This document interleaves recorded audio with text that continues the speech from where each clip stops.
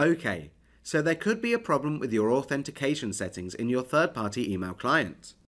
Have a look in the outgoing settings section on your third-party email client, and have a look to see if you've accidentally disabled the authentication option. This option will look different depending on which email client you have, but it should read something like authenticates using password or My Outgoing Server SMTP requires authentication. Or you may see a drop-down menu for authentication. If so, just select Normal Password.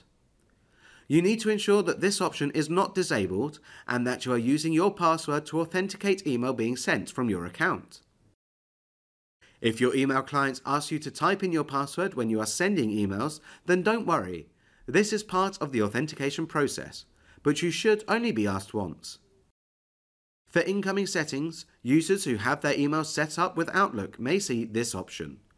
Require logon using secure password authentication. Please ensure that this option is not ticked to ensure that you can receive email. Once you've done this, restart your email client and then try sending and receiving a test email.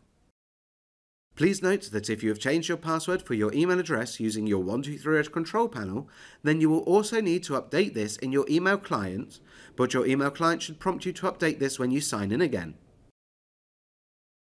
Want to see more videos like this? Well, check out the 123 Support Center for helpful videos and step-by-step tutorials. Don't forget, you can also subscribe to our YouTube channel for regular updates.